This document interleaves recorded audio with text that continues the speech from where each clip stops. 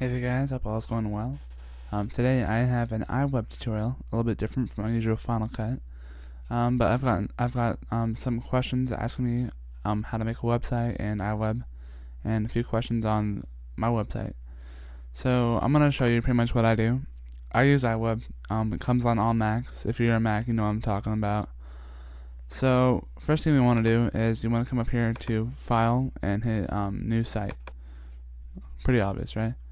Now they actually have a lot of presets for website design, so you can browse through these, and if you see one that you have a lot of inspiration for, or inspiration that comes from that, if you like it, let's say I like this one, the main event one, I'll just take that and make sure I'm selected on the welcome page and hit choose. And now I want to make my new website. Here we have the welcome page. Some of these are going to have a made on a Mac sign at the very bottom. You can just hit that and hit delete if you don't want it. Some of the things I really like about this website are the stars across the sides. I think that might be kind of a cool idea. If I wanted to, I could always copy and paste that into an entirely different website, like my site. Hit paste, and boom, there we go. We have the stars. So, but I don't want that right there. So I'll come back to the site right here and move. Oh, my bad.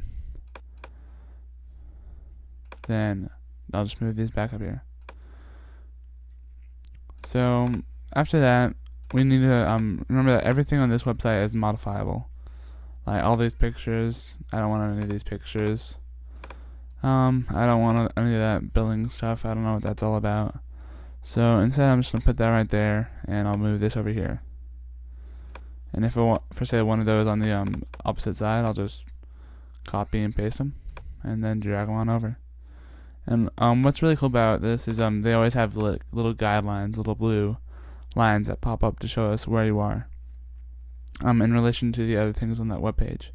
And I think that's pretty cool. I think a lot of web designing software has that, but I don't know. Now here's a really cool design. It's kind of like a little quote of the day or something, maybe, with the neat designing around the edges. But I don't want to say that, so let's delete that.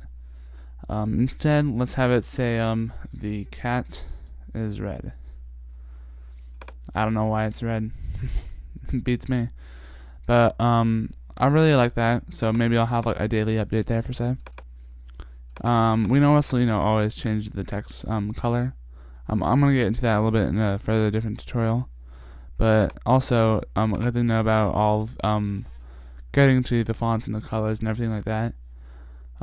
Everything is gonna be down here along the bottom. Right now I have some of the pages that are already open, so I'll just close out of those. And let's say I wanted to bring up the inspector.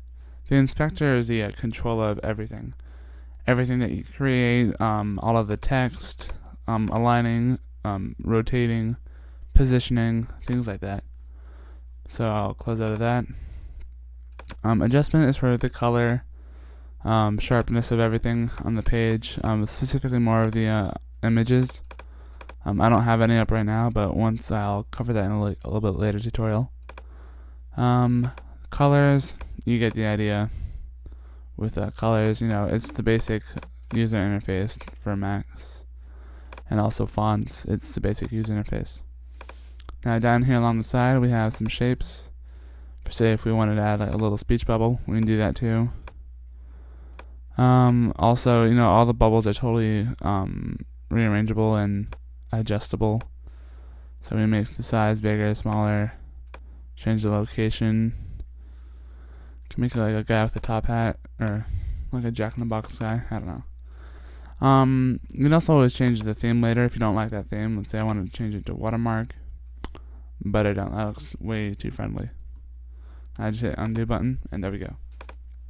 So this was a very basic tutorial talking about the user interface and creating a website in iWeb. So if you have any questions or comments, leave them down below. I'm hoping to turn this into a series. So if you like this video, subscribe to check out some more, and I will see you on a later tutorial. Goodbye for now.